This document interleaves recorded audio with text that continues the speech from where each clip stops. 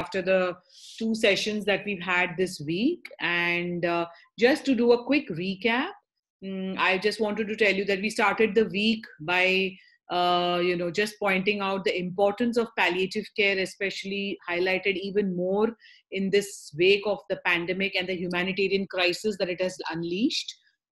Also, we saw how important it is to discuss the medical, legal, ethical aspects of treating patients with COVID-19 and the palliative with the palliative care hat on. Yesterday, we focused on symptom control that patients with COVID-19 experience. We also, at many points, stopped and discussed about how important it was to communicate well, to communicate what is happening to the patient along with the family, because they're in 2 different places, to communicate the goals of care from what the medical team has decided. And it's extremely important to take the patient and the family along with our discussions for a shared decision making. We realized the amount of anxiety, distress, as well as fear that these patients experience along with their families, and how important it is for doctors to communicate well. And for this, we have 2 excellent facilitators today. The main facilitator is Dr. Param, who is from PGI Chandigarh. He's actually a neurologist with a special interest in communication. He actually teaches communication in healthcare in the Indian Academy of Neurology. So welcome, Dr. Param Kharbanda. And co-facilitating him will be Dr. Dinesh Kumar, who is from Anand, Gujarat. He's a professor in community medicine and works at the Pramukh Swami Medical College. So I'm sure you all will have a very interesting, intriguing 1 hour, 1.5 hour today with both these gentlemen who will teach you not just the pearls of communication, but how to deal with difficult situations just by knowing how, where, and when to talk. So over to you, Dr. Dinesh and Dr. Param. Thank you very much.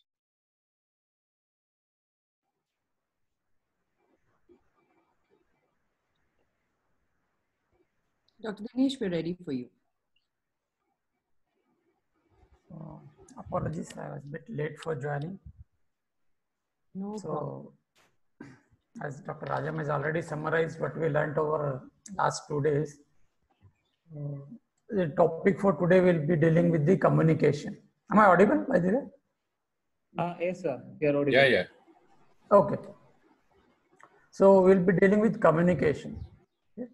So this will be kind of a link station between what we did over last 2 days and what we'll be doing in the next 2 days. Okay. See, in palliative care setting, including in the current COVID settings, many times, in spite of, because the situation that we are usually dealing are quite high stress situations, both for the families as well as for the healthcare providers, more so in COVID setting. So there are always chances that their goals from the patient and family side, as well as the care goals from the healthcare worker side, even though intentions from the both sides are common that we do best for the patient, but sometimes we fail to meet in the center. So there might always be chances where their goals and our goals we are not able to clarify to each other, and which can lead to lots of disputes, many of which are fortunately they are very much avoidable. This holds good. Dinesh sir, we lost you. Dinesh sir?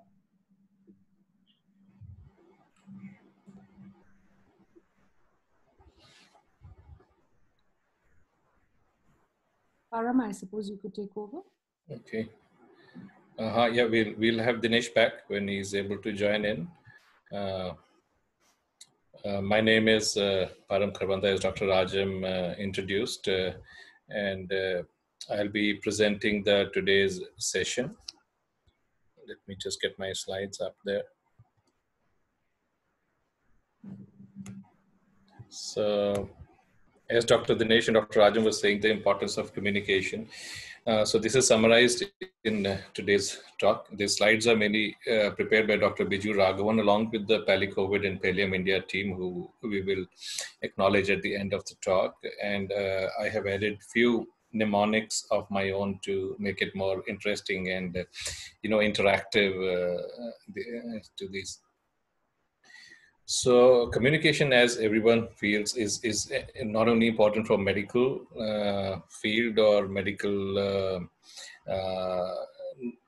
and patient-doctor communication, patient-nursing communication. It is important in all fields of life, and good communication, as we know, can avoid many disputes. What we plan to cover in today's topic is a lot of things which are already given in your ebook, and we hope you have read the pages 10 and 11 from your ebook. So we'll discuss some challenges in communication and how to manage those challenges, the benefits of good communication, some do's and don'ts, then communicating bad news or serious illness, as we call it, some reactions to grief, and also some angry situations, how do we manage if such situations arise. So as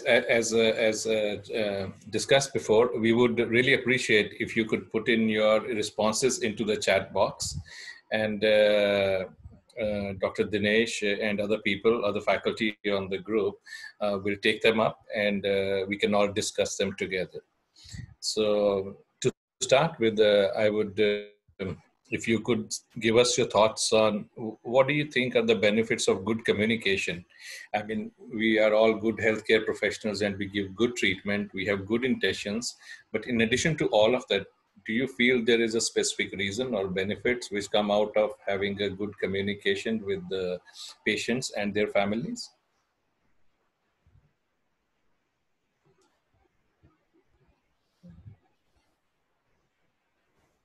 Building trust, developing Good. good rapport, developing good patient-doctor, a healthy patient-doctor. Good rapport, patient and doctor relationship. And in fact, it is all healthcare professional.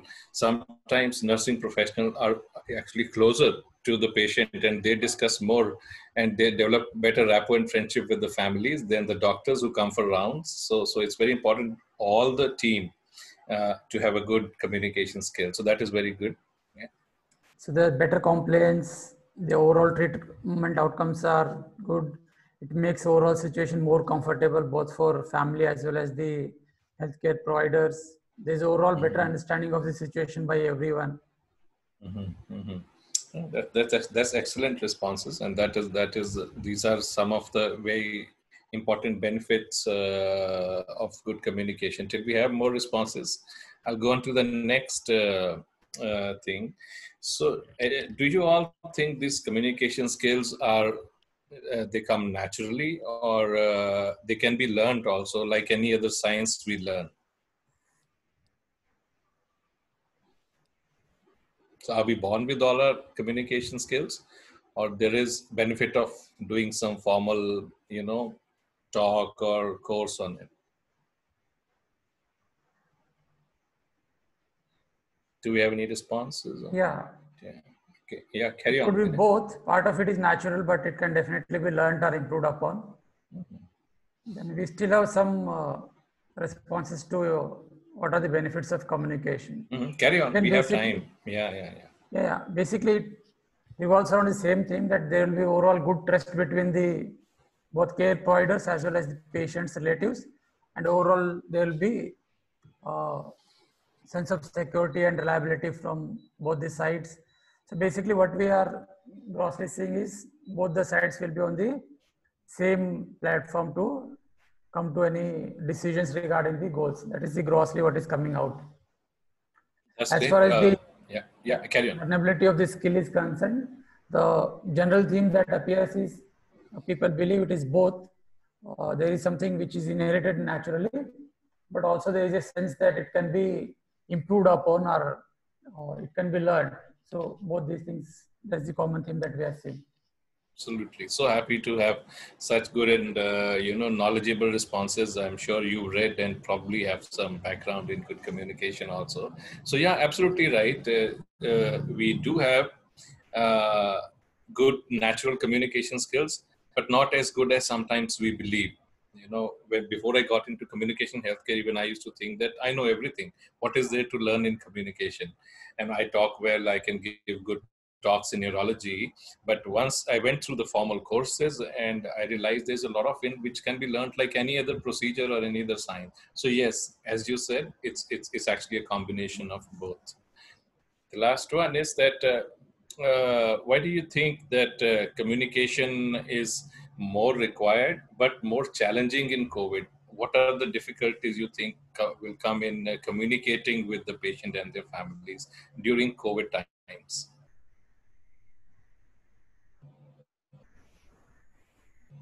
For those who joined late, you can answer any of the questions. Everything is Yeah, still please open. do. It's a please feel free to chat anytime in between. We'll take them up as and when we can. So feel free. We'll keep it as a semi-formal or informal. Since you already read the book, we are here to discuss. More discussion is better than just me talking about it. Yeah. So in COVID setting, the presence of PPEs, they do form important barrier.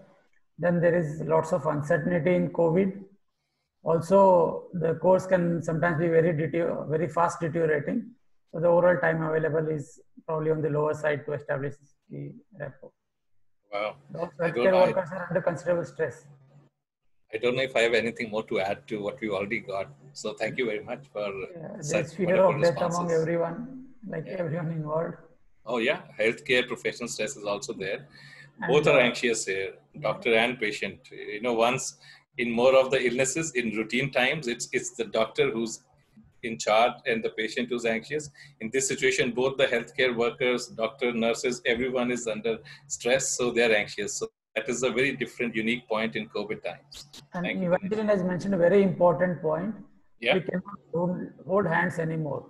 We cannot pat on someone's back. We cannot hold the hands. Yeah. The human touch is also missing. Yeah, we'll talk about that. Although if in properly covered PPEs, we still recommend that wherever possible, there can be, yes, of course, not without precaution, but touch is still important in sick patients, especially who are isolated and are very, very lonely. Also, the family is usually outside the setting. So family is not available for communicating. Absolutely. Thank you everyone for your responses. Just keep writing. We'll stop again. And also write if there's anything from the ebook you want me or any of the other faculty to lay more stress on, which you think is more important for you. We'll be happy to come back to it at the end of the talk. So moving ahead, as I said, I make few of my own, mnemonics to remember what are the good. So I have 4 C's, actually 5, which I talk about while talking about good communication skills with patients. So the first C is for candid. Candid means honest. It's very important that honesty does not take a hit. You know, in enthusiasm, sometimes we want to give a very good prognosis. We have seen, and we have all done it, that theek ho jayega, person will be fine, he'll walk out the hospital, run out of the hospital. We mean well, but the important stuff is that we can twist the style with which we say it, but we should not twist the facts, lest it is taken later that we have not communicated honestly. So candid is very important. Clear, that means it should be said very clearly, non-ambiguously. Where we don't know, we accept we don't know, but the rest of it is in a language which is simple and the patient understands. Concise. If patients, as we'll talk in a little while, if patients are under stress, too much information may not be processed. So it has to be concise. And last is complete, that we need to be sure that everything has been said. And I'll just show a video about it. The last one, which is informal C, is that if we care genuinely about the patient, a lot of communication will actually become easier and facilitated. So I'll just show you about the completeness of communication. This is a clip from the internet where, there is a motivational group and a newcomer is shown how to learn to trust other people. So the newcomer, as the instructor is telling, stands on the chair and closes the eyes. And the instructor is explaining everything. Everyone else will gather around. He tells him everything, and then he has to fall. and he has to trust other people, and they will catch him. So he has done everything, but as you see, that he forgot one thing. He did not tell that which side to fall. So unfortunately, he's bending forward where the people are backward. So the completeness is important, and what we call is the importance of teach back.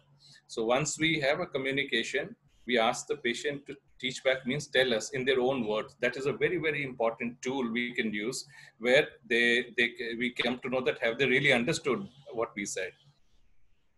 Other things which come in are that it has been seen that people who have been communicated well with empathy, their blood pressure, sugar control are also better. These are all scientific research papers. They have better pain scores.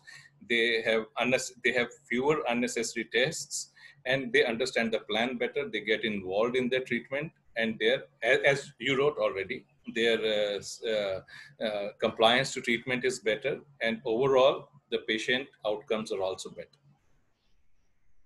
So you are all familiar with Ramesh now, who's been admitted to the COVID ward.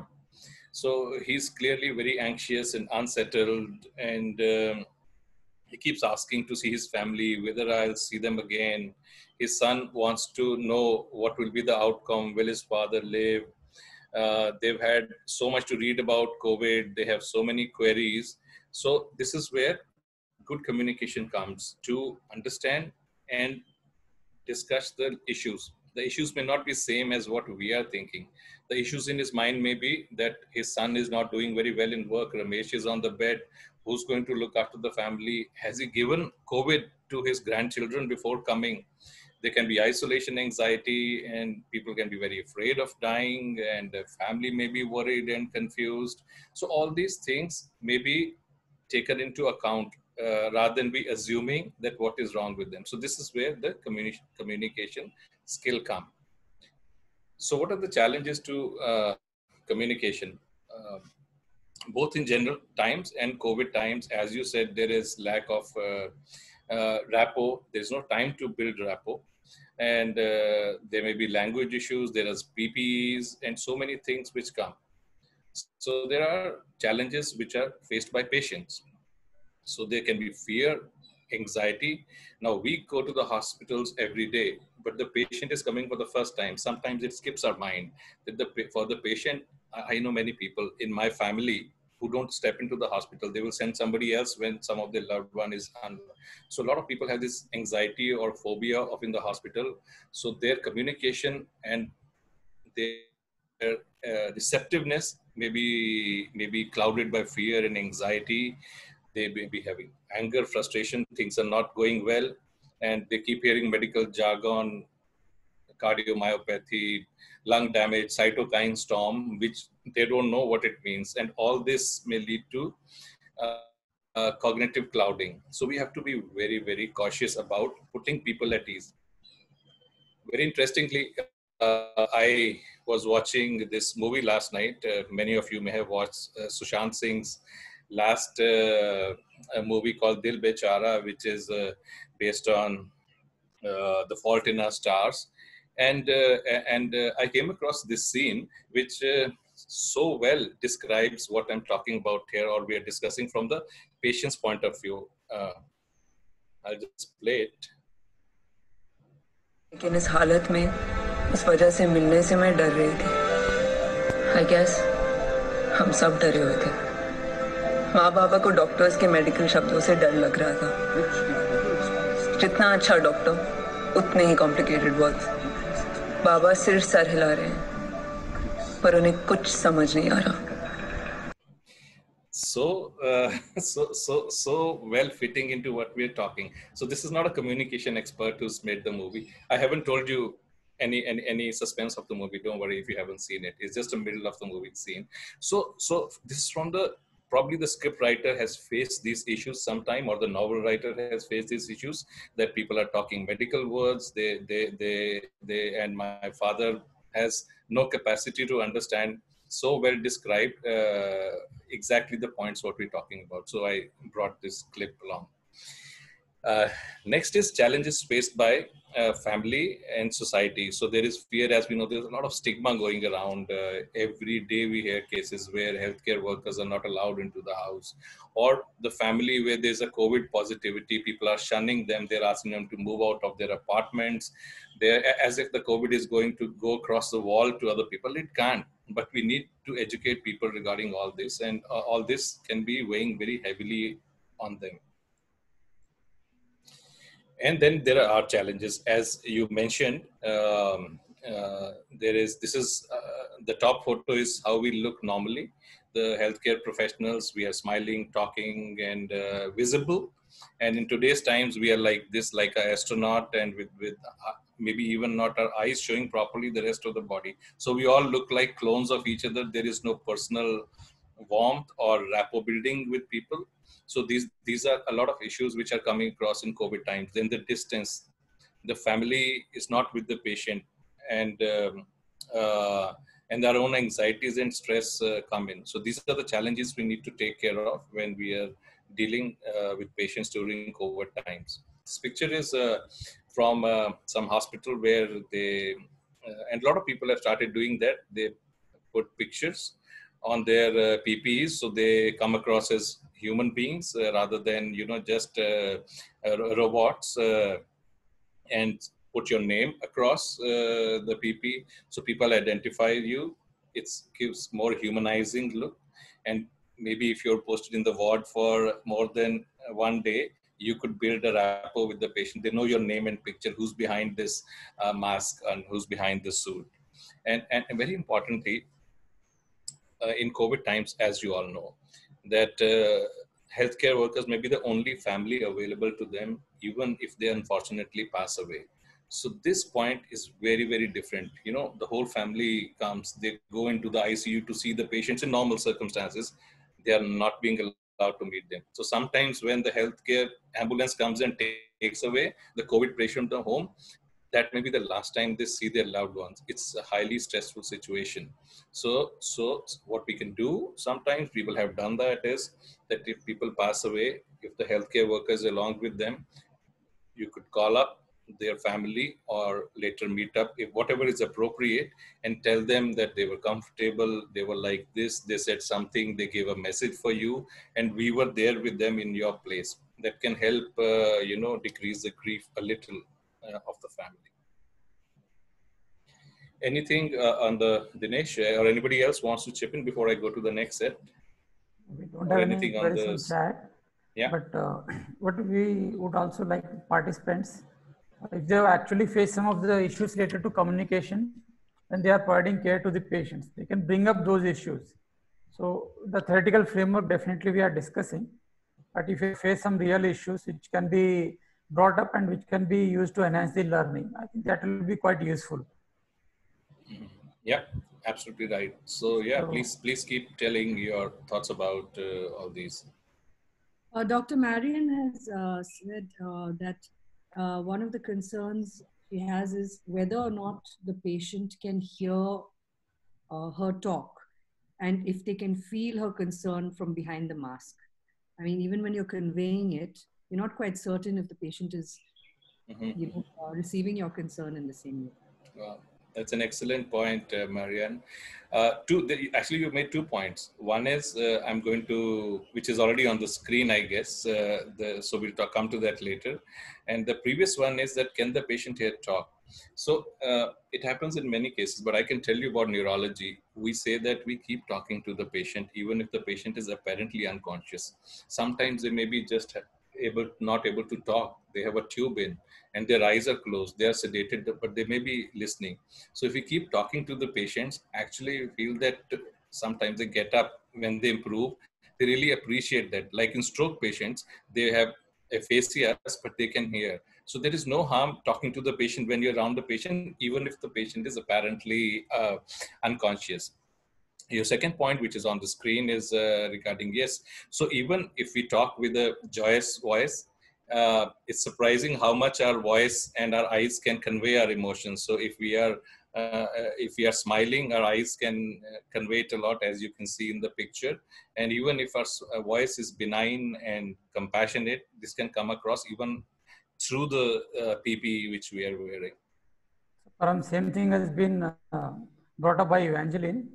Mm-hmm. So it is mentioned like people can see beyond the mask also, by the way you talk, by tone of your voice. So definitely we'll try to ensure that if whatever barriers we can take care of, we become slightly louder and all those things.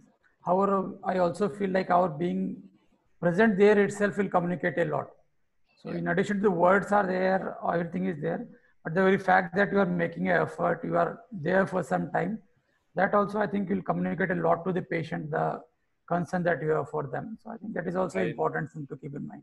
I know, Dinesh, this is becoming very important because we would like to say that we are all doing very well and the best, but we accept that we also have anxieties. But if we are properly protected, our anxieties should not become irrational, and people should not complain that nobody is going near them. If we are protected by a PPE, we should try to be around the patient. And as we said about the touch, and we're going to talk about, so we need to keep our fears in check also, that if we are protected, we need to go near the patient and not just wave to them from a distance. So yeah, absolutely right. So the other few things are that, the way we talk when the patient is conscious, it is important that calling people by their diagnosis sometimes dehumanizes them, that this is, take this COVID to that ward, take this COVID patient to there. Try to call them by name. Try not to mix the human being from the name of the disease. So that is very important. And take people for what they are and not try to segregate based upon their social standing or the VIP status. So these actually help people to decrease their anxiety and make them more receptive to the treatment.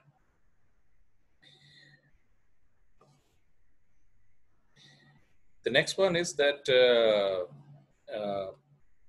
sometimes in good faith, we say some things which can have a negative effect. So we need to be a little cautious about that. Something like, don't get so worried about such a small problem. We know that the mortality rate is not very high in COVID, but it is there more than many other diseases or other flus. And for the patient who's coming in, they have taken so much to hear about COVID that they almost feel that I'm going into ward or ICU means I'm not going to come out. So we should try not to say things which can, weaken their resolve, something like that so many people are facing bigger problems. On the other hand, what we could do is, what we say is normalize their emotion. Acknowledge that in your situation, it is okay to feel anxious. It's okay to be worried. We will do what we can, but considering what you're going through, it's all right for you to be scared. This actually helps the patient and builds a better communication with the healthcare worker or provider.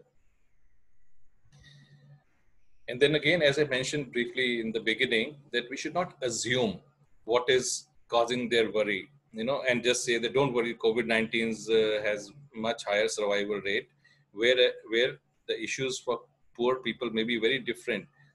We should ask, what is it that is worrying you, rather than telling them, oh, you're worried, I'll do this for you. They may be worried about their children not eating at home tonight, or have I infected anyone? So listening is a skill which is very important for good communication. Dr. Param, there is a question. Yeah. Like, how do you reassure when there are very rapid changes in the clinical state? So probably what he or she would like, Dr. Darshan would like to ask is, like, how do we go about giving the right kind of reassurance? Yeah. So, okay. You would like to want to say something? Yeah, I can. Okay. So, So the first rule is, we do not commit to too much stuff, especially in COVID times, as you have very rightly pointed out, that we try to overcommit to patients. So this patient is stable. Ye bilkul theek ho jayega. This is he or she is going to do well. So overcommitment. We as healthcare professionals, especially doctors, we want to feel it's inbuilt thing that we know everything, and we have to give a very concrete answer.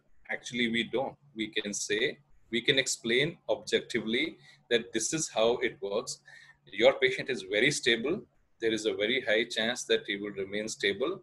But in COVID, as we all know, things can progress. Even apparently healthy people without comorbidities can get an inflammatory reaction and they can go down. We will communicate with you anything which improves or becomes worse. So this is a very good help. Rather than telling them what is going to happen, we tell them that we will keep communicating with you regularly, as this slide is appropriately in front of us, that do regular briefing, as many world leaders are doing these days, is very important. So tell them that we will tell you, rather than tell them what will happen. So these are two very different things, and this will help the patients. I hope I've answered some of your query. The reassurance should be very realistic. Yeah. So it should not break the hope to zero, and also you don't give any false hopes. So you have to maintain that delicate balance. So you don't break the hope to zero and don't give very false assurance also. Yeah. Dr. So Darshan, I think you answered your question. Yeah. Thanks, Dinesh, for adding on to that. Yeah, we tell them the right statistics, but we highlight the positive as far as we can without changing the actual facts. That is very important. And the human touch. So it is important that if we are wearing a PPE and it is safe to touch the patient, touching the patient is always gives a warm and a personalized feeling and makes them feel better. Although sometimes in cultural context has to be kept in mind, that male-female touch, some cultures may not be very comfortable. So if you're working the area, you would know how it works in your area or the local culture.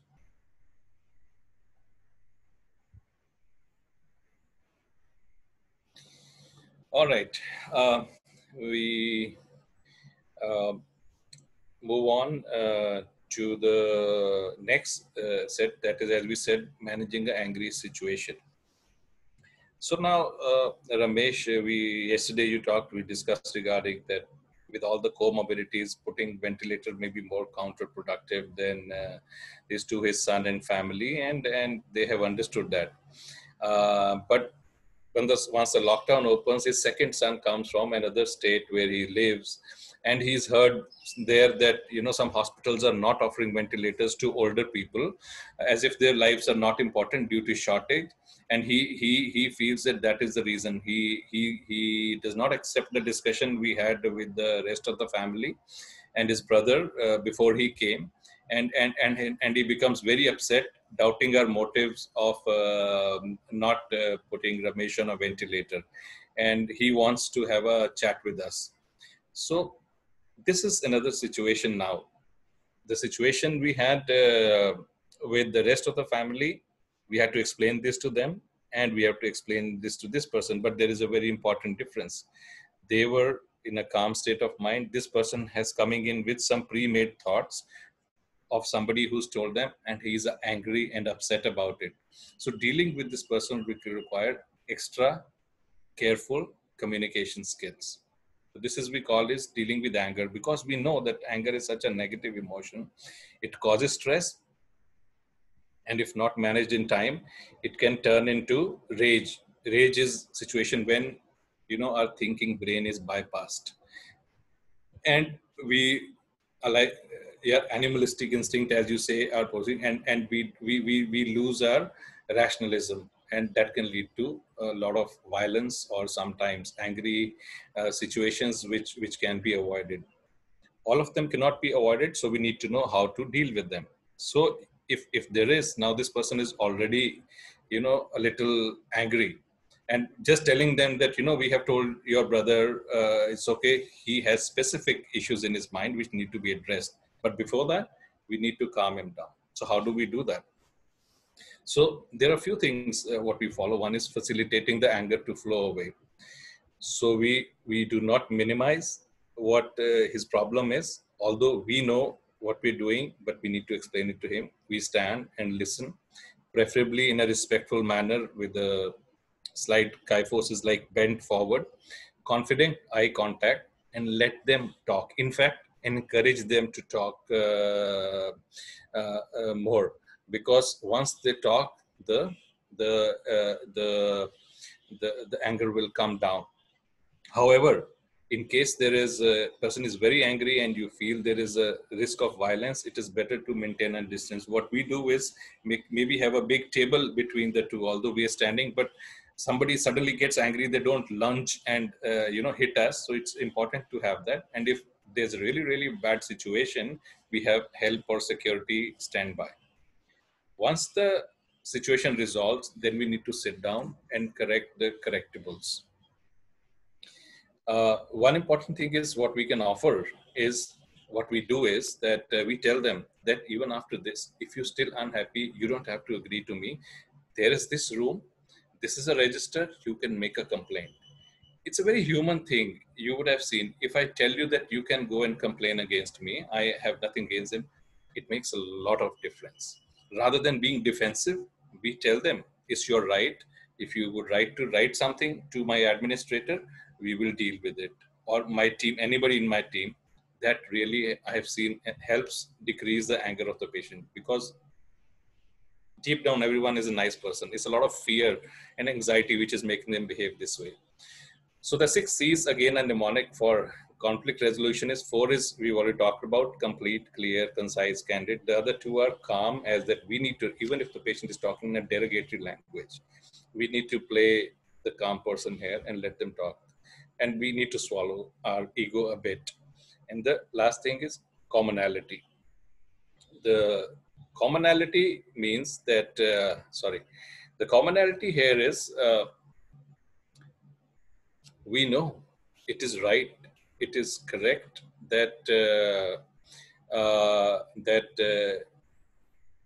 ventilators are in short supply, which is right. So once you say you're right, again the anger comes down.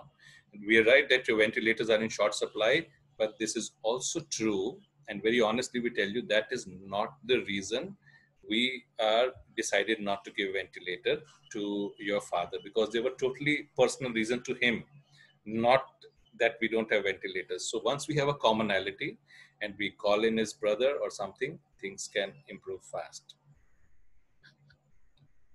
The next is self-care. Obviously, we can also sometimes get angry. So important thing to do is have good self-care, look after us well, good sleep, good eating, have some colleague like a buddy system in the army, they say, to look after each other in danger situations. That am I losing it sometime? Am I acting anxious or unduly worried or angry?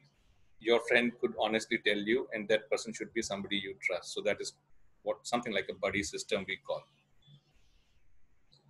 And as I said, a bit of a meditation and whatever works for us. Like we'll be dealing with that in spiritual, I think tomorrow, day after, on Friday, and those things can be used for our own self also. Anything else? I'd stop for a minute here. Yeah, there is a query. Yeah. Like how do we tailor the communication when we are dealing with children, especially? Okay. Yeah. So my upfront thing is that I am mostly an adult doctor. So my actual communication as a clinician is more with adults, but theoretically there are some points which I would tell you, and I would encourage if anyone in the faculty is more dealing with kids, because there is a lot of issues from one extreme that we need to take their family into confidence if it's minors, to the other extreme is not denying them a knowledge at all, because kids can have various depths of understanding at different ages and different cultures. Anyone, Dinesh, you want to talk? Anyone about kids? Rajam is there, Rajni is there. Yeah. Does any of the faculty members would like to contribute here? On especially communicating with the kids part, because... Yeah, so with children, what we often find is that we have to be aware of what developmental milestone they're at. I mean, that's taking that's after considering if they are neurologically impaired in any way or whatever. But otherwise, we need to look into the fact that which developmental stage they're at, because the way they process information differs at every stage. So an 8-year-old child will absorb information differently from a 12-year-old child. There's something called formal operational thought that comes into play only in the early adolescence, and abstract ideas are not really understood by children. Metaphors are not understood by children. You cannot really sort of give a child an abstract sort of explanation and expect them to understand what you mean. And very often, very young children will take things very literally. So, for example, if you're explaining to a child that an older person has passed away, for instance, telling them that grandmother went to sleep and never woke up is not a metaphor the child will understand. The child will probably be afraid to go to sleep, because they process information quite literally when they are much younger, when they're 4 or 5 years old. So understanding that, it takes a little bit of, I suppose, there's a lot of literature out there that tells you about these things. So if you are coming across children on a regular basis, then it would be a good idea to explore some of that literature. Consent is a very big part of communicating with children, consent from the parents. And I've heard Param talk about that in other sessions. So Param, I want to just touch upon the aspect of consent and the role it plays in communicating with children. Yeah, thanks, Smriti. We also have Rajni. Yeah, sure. Carry on. I think the only point that I was really keen on bringing up was the part that Smriti mentioned about the use of metaphors when speaking with children, and the importance of using terms that are clear, even though it's almost like we are more uncomfortable with using the word death and dying and dead. But for children, it's very important that we do that in a gentle manner, but don't couch the terms in any like Smriti said, children can get afraid of falling asleep thinking they may never wake up. So it's important that we're very clear about what we are trying to explain to them, and that was the only issue that I would want to bring up as well. Thanks, Rajni. Thanks. There is suggestion from Marian that we can try some other modes also, maybe art, stories, play, those kind of things. Yeah. So which, as Smriti has already mentioned, so of course, when you are trying these modes, you have to be very vigilant to what is their neurological or intellectual developmental stage.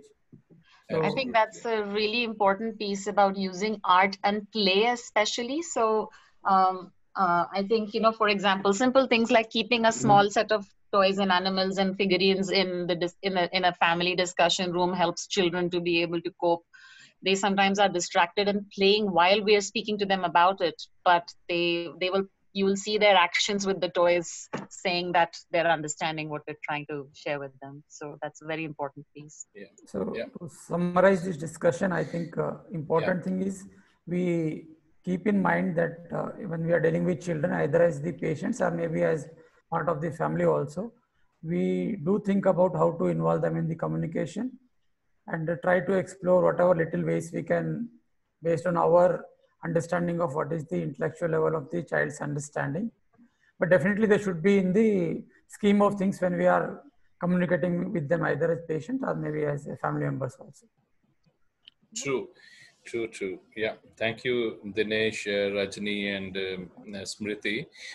So there are a lot of issues actually. If as Smriti said, if you're regularly communicating with children, because there are two things. One is telling children about talking about death, talking about serious illness of death of a family member or a parent, and there is entirely different set where you talk to the children regarding their own serious illness or possible demise. So there's a lot of recommendation. It's not something which I would want to go into detail right now, but I think if you write to us, we can send you the articles in literature. There are a lot of recommendation about all of these things separately. So as you know, its basic principles remain the same, but we need to take care of the child's culture, their development state, their age, and their maturity to understand these serious issues. All right.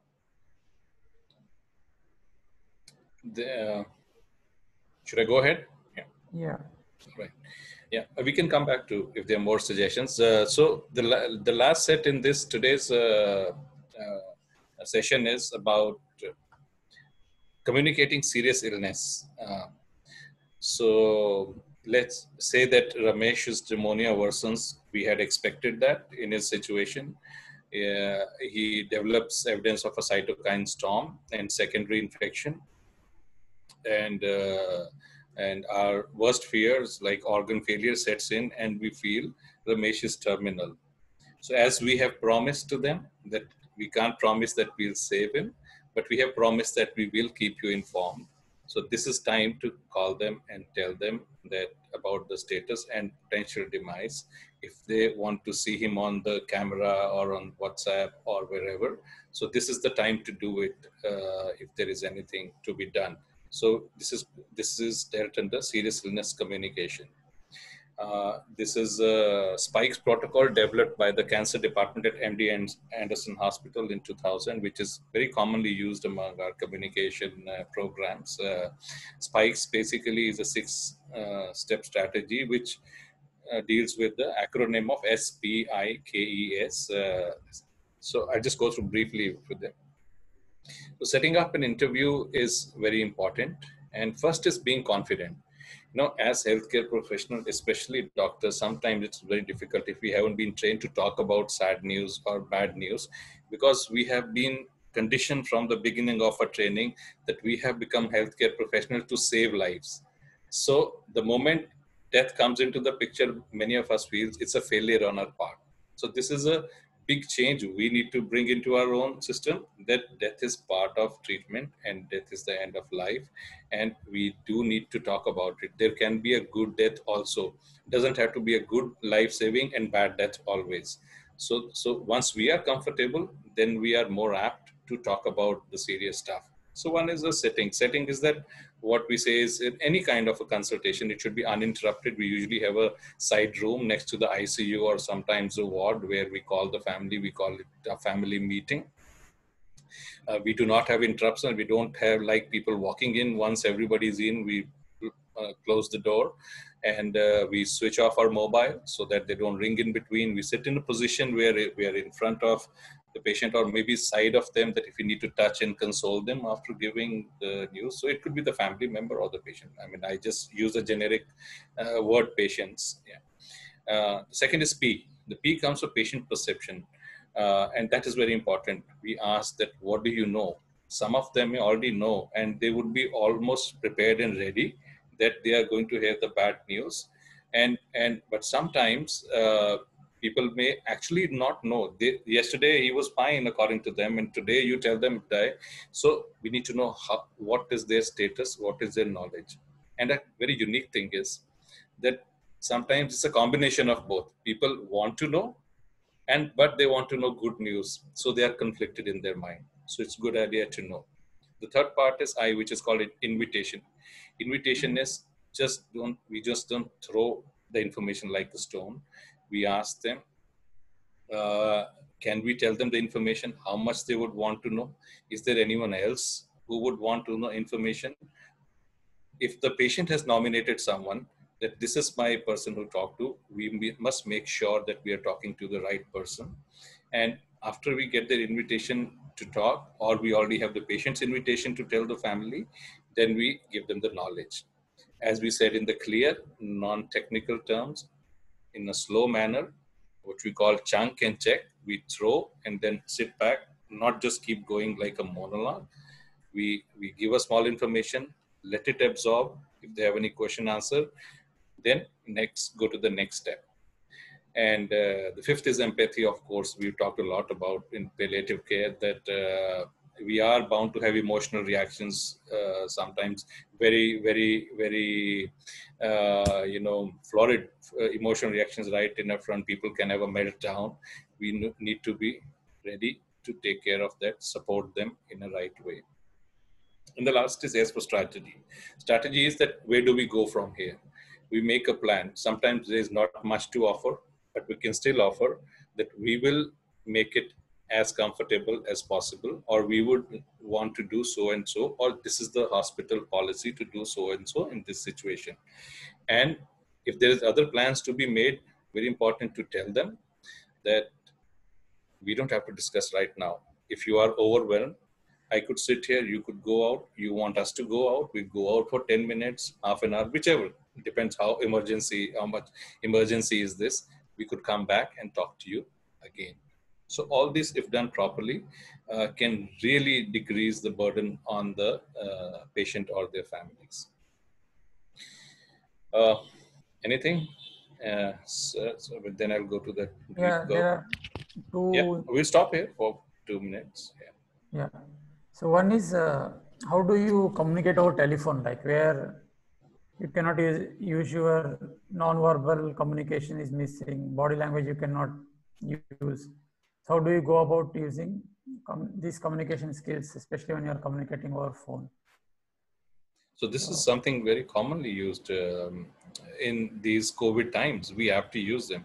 Sometimes we are inside the ward and we can't meet the family outside. Sometimes they are not there in the hospital. We need to talk to them on phone. And sometimes we need to do video calls. So it does take away a bit of comfort from the communication, but we need to use the best case scenario. So the best case scenario is a video communication, if possible, on a WhatsApp or any kind of platform if the patient are technically listening. But sometimes we need to do it just by a telephone call. And it does make different, but we will use all we have talked about today: having a gentle voice, being compassionate, being honest, being giving the news properly. So all that we have discussed, we will need to do on phone, and even more carefully, because we are not seeing what the person's reactions are. So it can get a bit challenging, but that is the principle remains the same over technology. So there was one more query. Yeah. Please go ahead. Do we modify the spikes protocol in COVID situation? Oh, yes. Sorry, you carry on. I'm so sorry. Yeah, you were saying something. So the spikes protocol just gives a broad framework of how to go about. Of course, contents will vary. Then see who all will be there to share the news with you. So all those things you might have to adjust, but otherwise grossly setting up and assessing patient's perception, empathy, strategy, everything will be same. Only thing is invitation and part you might have to kind of put some limitation, who all will be involved, who all can be involved. And knowledge, of course, the uncertainty level is quite high compared to other communications that we do because of the rapidly changing knowledge scenario. So that knowledge part is also a bit challenging to handle. Otherwise, I think the entire framework could be used. Totally agree, Dinesh. Yeah, I agree with you. These are broad guidelines. These are kind of a, how to drive a car. But when you're driving on the road, where you brake and where you stop and start has to be improvised according to the situation. Of course, you can improvise as and when the situation arises, as Dinesh has already talked about. So a brief mention about what we call as the grief curve or the Kubler-Ross model by Dr. Elizabeth Kubler-Ross. It's a very famous model of grief, which is, very commonly present today in times of pandemic. So it has about 5 stages, which are the prototypical. Which are the the quintessential stages, but they don't have to follow in every patient. Patient may have straight away go to anger, as we saw in our patient. They may not go into denial or bargaining, or they can keep varying from one to the other, back and forth. But broadly, these stages go as denial, which means that there was denial. We saw, oh, this is just a flu. Nothing will happen. I am very fit. Nothing will happen to me. And then when you realize, no, actually, healthy people are also getting affected by this, then there is anger. Who caused this? Why was it not controlled? So and so people didn't do their job well. So then anger comes in.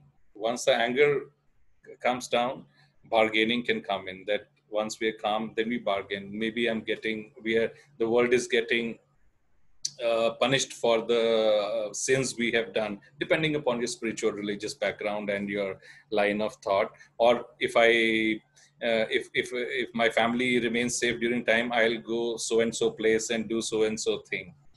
And then once things get worse, then depression could set in. This is very important to be recognized and tackled, that we know that thousands of people are going to die, probably lakhs of people are going to die, and many will have long-standing consequences, and that causes a lot of depression before the stage of acceptance comes. And then you start to get up and start doing things about it.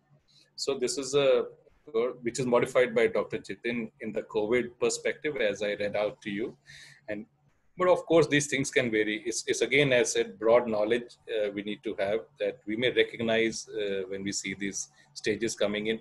in patients, in their families, in ourselves and our teams. This effectively is the end of the presentation. I'll just go through, this is a page 11 on your ebook, just the algorithm. We have talked about most of the things already.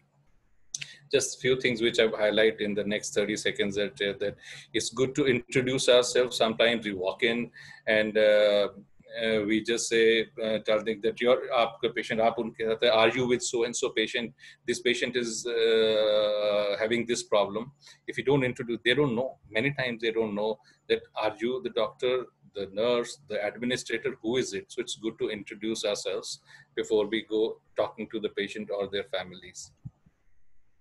And ask them what is their state of mind right now, what is their emotional temperature, as we call it, before we start giving them the knowledge which we have. This we've dealt with, that is knowledge, invitation, patient's perspective, and we ask them if do you have any specific questions. You know, we have a pre-made plan we talk so much about, and they had a totally different question. So we ask them, is this something specific you want to know about? And that can help. And we talked about normalizing the emotion already in a part that we let them feel that it's all right, and ask them. And if things are not under control, we don't have to say we have not caused the damage, but we can still say that we are extremely sorry that this is happening. We won't say that, you know, that we've done our best, but we have done what we could, and we are sorry that things have turned out this way. How we wish that things could be better.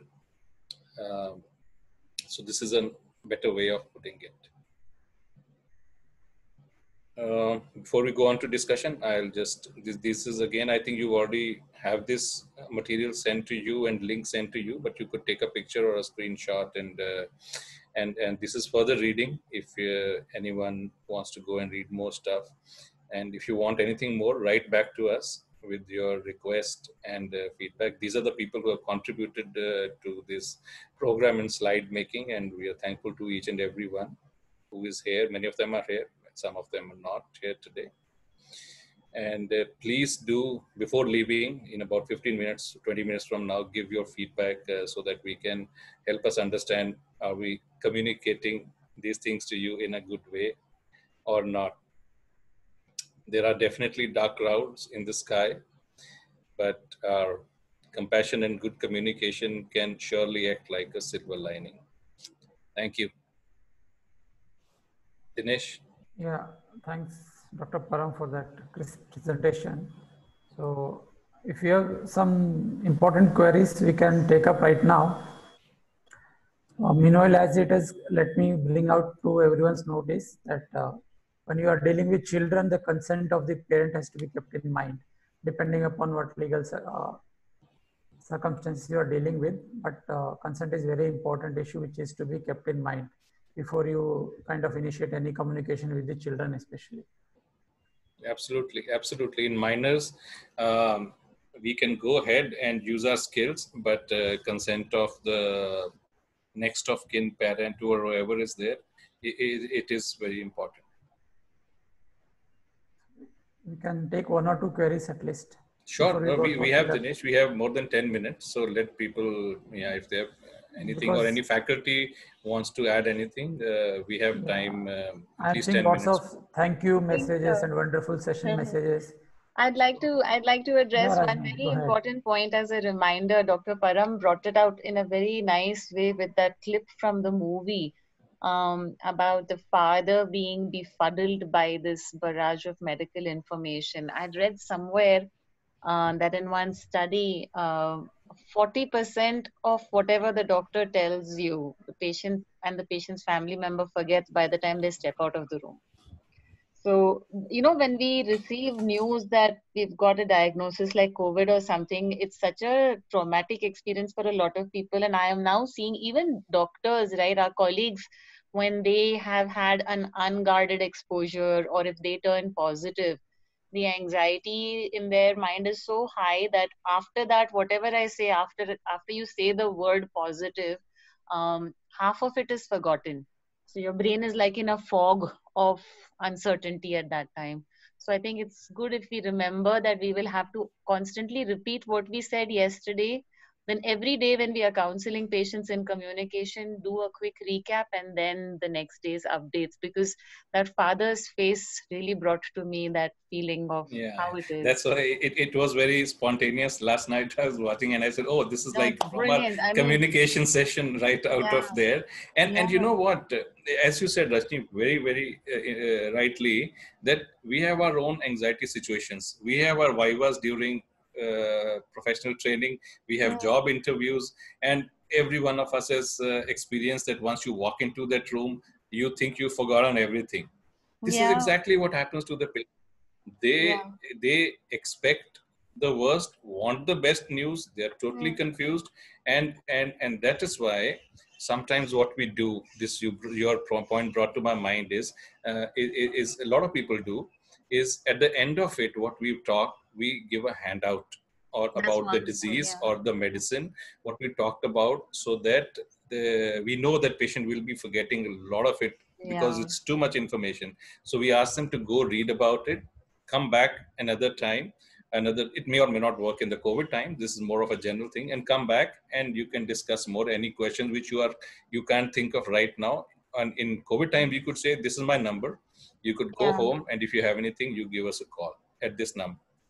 Yeah, it's that really brought home very strongly the kind of this confusion and fog that one is in when you get news like this. So yeah, thank you for bringing that up, Dr. Param. Very important in this.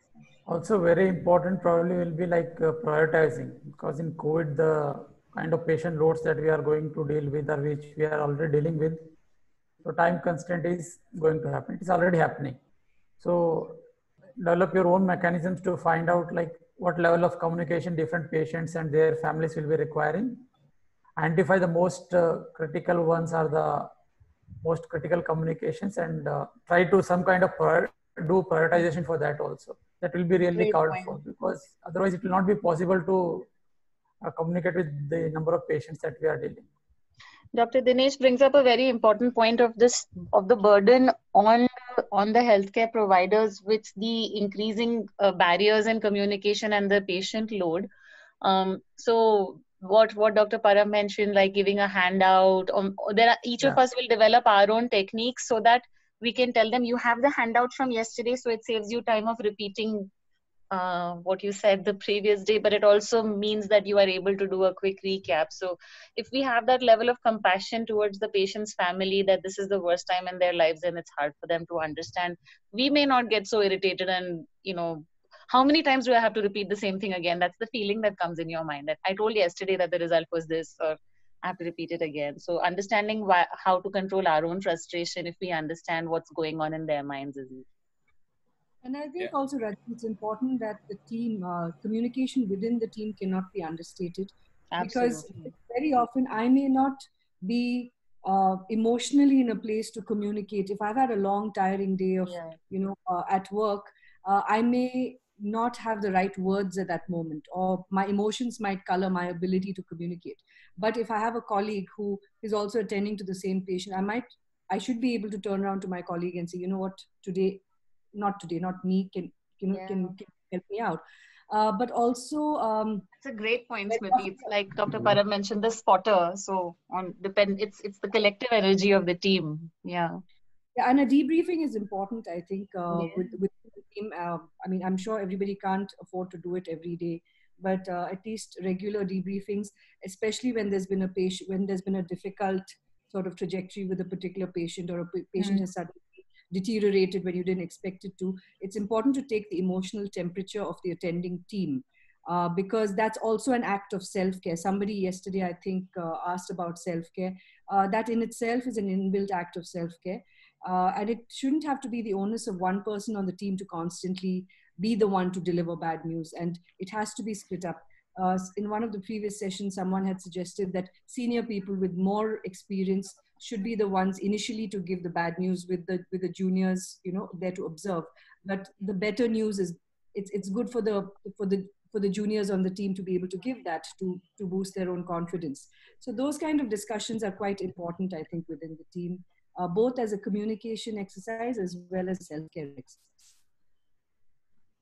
Yeah, that's absolutely right, Smriti. Yeah, that's what we try to follow. So the junior most delivers the good news, and the senior people deliver the serious news along with the juniors in tow, so that they get time to get used to how it is to be done in a proper manner. And at the cost of repeating, I think that teach back, what I was talking about, is very important. After we've told if we should have some time and generosity, we ask the patient or the family to repeat what is the important information they've gathered. And many times, in my neurology epilepsy practice, what we do is that so-and-so anti-epileptic drugs for 3 months and come back after that, right? So what we mean is that you continue taking, and then what patients do sometimes is that they take it for 3 months and then they can't come for some reason, they stop it at 3 months and come back after 4 months, which is something, these are the things you never thought they will do. But the onus lies on us that they need to tell us that we need to continue if we are not able to come back at 3 months. So it's very important for asking the patient to repeat what we've said. Points.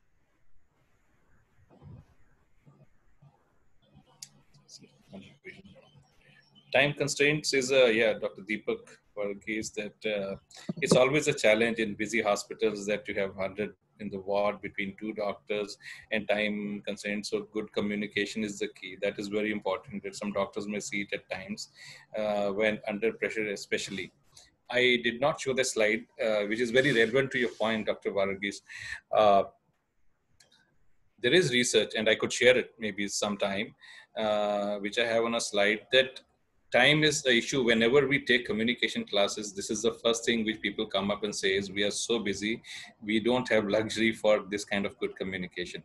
It's partly true that it does take time, but it's very important that once you learn it and you do it repeatedly, it becomes your second nature. And it has shown that if you communicate well to your patients in the first go properly, it actually saves time, because they will not come back repeatedly with confusing queries. They won't come back again and again, ask you, what did you say, ye khana hai, wo khana hai, can they eat this, can they not eat this? So if the communication has been done, they've shown that it can actually cut the moment of time of consultation by a couple of minutes. So it is not always true that good communication will take extra time. Great point, Dr. Param. It's like any procedure. We learn to do a lumbar puncture or a central line. The first time we do it as interns, we might take a very long time, but by the time we finish our residency, we are doing it, at a spinal level without any worries. And communication is like that, especially when we look at the kind of communication we typically shy away from. The more we practice it, the clearer we become with our words and phrases. It becomes like each of us will develop the lines that we will use for certain situations, and we become practiced at delivering those lines with empathy. And it's far more effective that way. Yeah, true. That's and true. Quicker too. Yeah, plus your outcomes are better. If you do your communications training, your conversion for patients and family members understanding completely and actually feeling empowered will be much higher. There is a very, very important point by Dr. Nikhil D'Souza, and that is that many times it happens that they will ask us, what do you think, rather than deciding when we are asking the patients to decide. And it is very true. Again, it's not possible to fit in everything into this session, but I have some work on that too, that many times it happens, especially in our culture here, where the taking decisions is not a very big thing. When you're growing up and your parents tell you what to do, people are not geared to take important decisions. They would want somebody else to take a call for them, and that becomes difficult. We keep saying that we take patients' views on that and invitation and all that. Ultimately, they come and say that, doctor, you tell me what to do. I can't make up my mind. So your point is very valid. What we do in that situation is that if we've done our communication well, this situation should become less and less, but there will be such situations. I don't know what is the best thing to do. What I do is, And instead of telling them what to do, I sometimes say that, if I was in your situation exactly, maybe I would have gone this way. And if you agree with that, this is the way we could take. So that is the last resort. Sometimes we need to hold their hand and take them along rather than keep pushing them to take the call if they are not up to taking the call. If I may also address another point that Dr. Nikhil brought up about talking, explaining to family members in the best way possible, and at the end of the day, they turn around and say, "There's no problem, right?" So here I would say, I mean, this is outside of the COVID setting also. Talking to more than one family member is very important, because different people in the family have different sort of ideas, I mean, different understandings. This is something we talked about earlier also, that where understanding the dynamics in the family is, it's not always easy to do. But very often, especially in the Indian context, the person making the decision may not be the primary caregiver, it be the person who controls the finances, who may not even be in the same city. So, so getting a handle on that is a little bit important. And that's where somebody also has mentioned a multidisciplinary team approach, which is so central to the palliative care approach, that you have the social worker look into that side of things. If, if the doctors are too busy to see, if the person who's actually coming and talking to you is the decision maker, maybe they're hoping that you're saying something else, which might lead to them saying something like, okay, so there's no problem, right? Because they have to go and then carry that communication back to the person who's making the decisions. So a little bit of insight into the dynamic may be helpful. Yeah. And Nikhil's point, the last line is very common, that it's very important to be calm and irritated, not get irritated. It is true. We are human. I mean, I keep telling in every time that I do so many communication classes, but I have to be very honest. Sometimes you in a busy OPD, when you're on to the 80th or 100th patient, which is we call as burnout, and somebody keeps not understanding what you're saying and covering that, it can be very challenging to maintain your cool. And sometimes we do. I mean, I think we need to be kind to ourselves, but keep trying that. And over time, as Rajni also said, and I'm saying, over time, if we keep suppressing and we look at it that way, just saying I will not get irritated will not work. We have to look at it that way, that same thing we need to etch in our mind. The patient is under stress. The patient is very worried. The patient is under pain. I am in a much better position with all this busy OPD and all. Today, my position of my mental state is much better than the patient's. So I need to give that concession to the patients, even if they are having some irritating queries or something. It does get difficult sometimes, but we can try. I think we are almost at the end of time here. Dinesh, you want to say something before we close? I think you have addressed most of the issues which have come up, and of course we have gone beyond also. Yeah, Dinesh, I want to add one thing. Yeah, yes. One of the things that we've talked about also in other weeks is to try and understand that whether it's anger, whether it's confusion or whatever, there is always an underlying fear in the patient's or caregiver's mind. And what is really, I think, a good way to do it is to try and understand what is the fear. Once you know what they're afraid of and you address the fear directly, the resultant other emotions that they display typically does come down. So if we can look past the emotion they're presenting us with and try and understand what they're afraid of. Is my father going to suffer? Is he going to die? If am I going to be able to talk to him ever again? What is the fear? And addressing the fear will often bring down the negative emotion that is being thrown at you. Thanks, Smriti. Yeah. So I think on behalf of all the faculty, hand over to the organizers for the feedback. Please do give your feedback. Thank you very much. It was so nice interacting with you all. Thank you. And thank you, Param. Thank you, Dr. Dinesh. Thank you, Dr. Rajni. Tomorrow's session is a session on end-of-life care and bereavement, which I'm sure that many of you will have a lot to discuss. So please do take time to look over the webinar and the ebook, and we will see you back here tomorrow. Please also do fill in the feedback form, and thank you very much again for all your interaction and great questions. Thank you.